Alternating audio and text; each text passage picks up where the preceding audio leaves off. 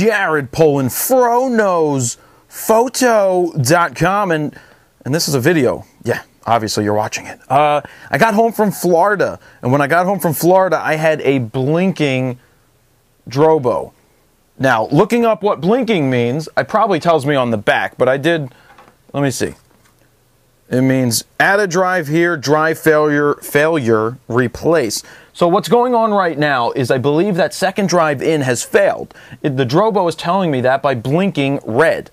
The amber and green blink means do not remove these drives, because what's going on right now in my backup system is that it's protecting the data that's there. I am not a technical wizard when it comes to data storage and backup, so I don't know exactly what's going on. All I know is that it's telling me that I need to replace that one drive, and I bought another 2 terabyte to replace it. The point of this video isn't to tell you about the Drobo. The point of this video is to tell you to get whatever you can as a backup and multiple backups just to protect your files. My files are protected. Because this one drive failed, everything else is still protected across the other drives, and I have a second backup right here. So whether you have a RAID system or multiple external hard drives just running scripts copying to each other, or if you go to Otherworld Computing and they have their brand of whatever their backup storage system is, you need something. I don't care what you go out and get.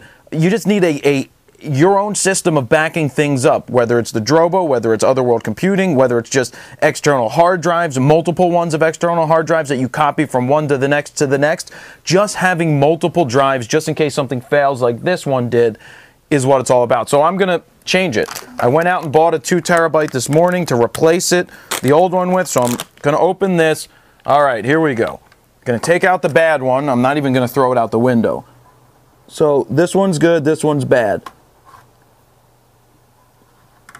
I don't know why it's bad. I don't know if I will ever know why it's bad. But here we go. I'm going to just pop in the new one to replace the old one with.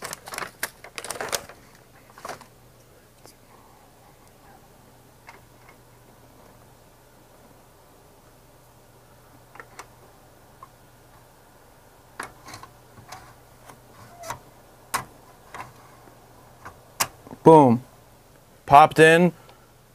Now it's not blinking red anymore. So it's been replaced, and now I guess it's going to go to work to repopulate that drive for me so that everything is protected and we're good to go. So I'm sure that's going to take a couple of hours to work, but now it's back up and running. It's been running the whole time. I could access my data, but now we've got another drive in there, and there it's blinking green. It's telling me, amber green telling me not to touch it, so it's working. It's going to repopulate it, and we should be good. Jared Poland, photos.com. See ya.